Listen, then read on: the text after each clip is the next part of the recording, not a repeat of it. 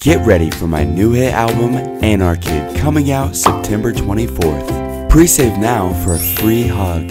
Scratch that, 2 free hugs. Pre-order Anarkid right now and you get 2 free hugs. So don't be shy and click that link in the bio to pre-order it right now. Music Joe approves, and so should you. I'm Music Joe! With good tunes, fun for the whole family. A good government is not. A good president is a dead one. Do you want to make explosives?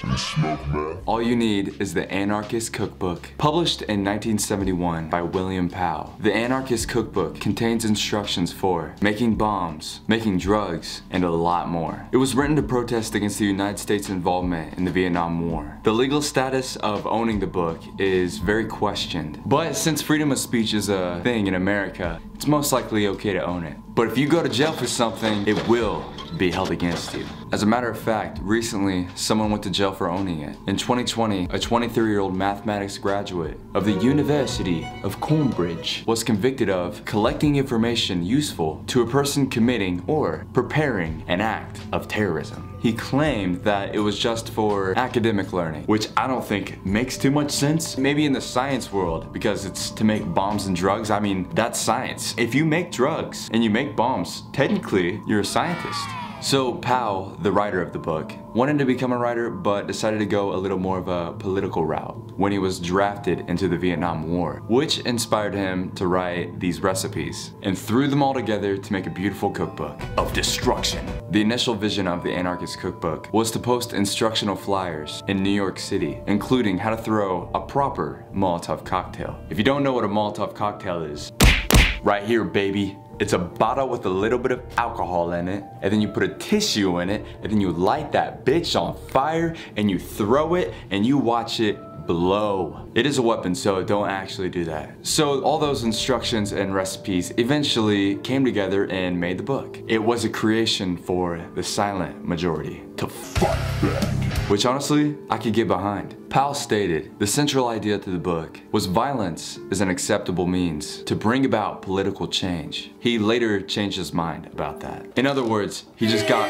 kind of lame. He started to regret the decision of creating the book and wanted it taken away from the shelves, but it was too late. He had a lot of difficulty finding employment in his life. He described the book as a mistake that haunts him for the rest of his life. The book kept being published, but with less pages and more changes than the original edition, making the original edition much more rare and dangerous than the later watered down versions. Which I think is a perfect time to say, if anybody out there has an original version of the Anarchist Cookbook, let me have it and I will unbox it on my channel and it will be awesome. Yeah, I might get put on a watch list, but it's worth it because I love y'all. And I'll give it a good old reading. I'll show you guys what's in it. I'll show myself what's in it, and then I'll put it on the wall and frame it. I think it's a nice vibe. So eventually the company was bought out and the book stopped being sold. It was the only book the new company ever discontinued. As of 2016, over 2 million copies were sold. On that same year, on July 11th, the original author William Powell died from cardiac arrest due to the book having writings including hand-to-hand combat, explosives, booby traps, drugs, tear gas,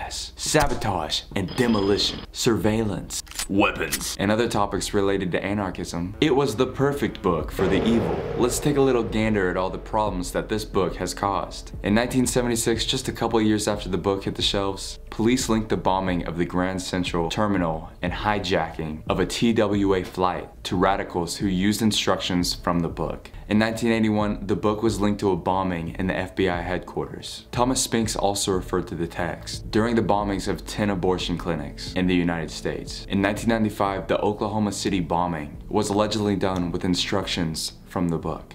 That's crazy because that's a case that I know. That's the first case that I've read so far that I know of, and I'm like, whoa, they had that book?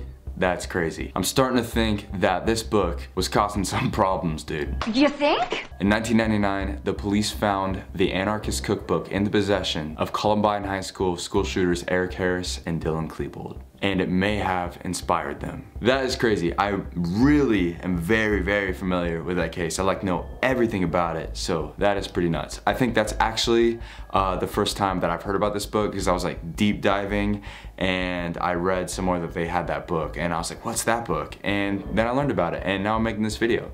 What's up, guys? In 2002, the Canadian government permitted the book to be imported from the US. They came to the conclusion that it doesn't violate hate or laws, so the ban was discontinued. In 2007, a 17-year-old was arrested in the UK and faced charges under anti-terrorism laws for the possession of the Anarchist Cookbook. He was cleared of all charges after saying he was just a prankster who just wanted to make fireworks and smoke bombs. In 2010 in the UK, Ian Davidson and his son were imprisoned under anti-terrorism laws for the manufacture of ricin. I don't know what that is. I don't even know if I said it right. Their possession of the Anarchist Cookbook was noted. This led to the UK government wanting to ban the book. In 2012, the Anarchist Cookbook was found in the possession of James Holmes, which I'm 100% sure that you guys have heard of. It was in Colorado and it was in a movie theater playing Batman, which is absolutely terrifying. Every time I ever go to a movie theater, that's like in the back of my mind, I'm always kind of scared. It's crazy that that dude had this book. In 2013, renewed calls in the United States were made to ban the book. It linked to a school shooting in Colorado and in Santa Monica by Carl Pearson. In 2015, the London public transport bombers were linked to the book. The same year, US Senator Dianne Feinstein pushed to have the book removed from the online databases, which is not gonna happen, dude. Like, the internet is forever. Like,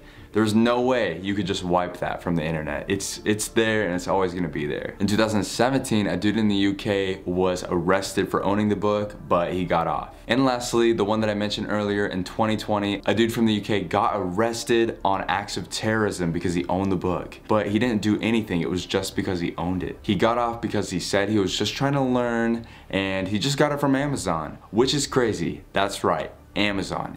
You could buy the book on Amazon, but it's not really the real deal. If you want the actual crazy stuff, you have to get the first edition. The one on Amazon is watered down, it has less pages, it has less information. It doesn't have all the crazy stuff that the original had. So I'd say it's not even worth the bother. So if you wanna see the original book, make sure to like this video, comment down below. I'll try to get my hands on it, we'll see what happens. And of course, if I do, I'll unbox it for you guys. It's gonna be crazy. This is something that I've definitely been interested in adding to my collection. So we'll see what happens. Thank you guys so much for watching and get ready to listen to my album, Anarkid. What a great theme for this video. It's coming out September 24th, so you better listen to it. It's a week from now, from this video being posted. It's gonna be crazy. It's gonna be sick. Please support it. Love you guys so much. Peace.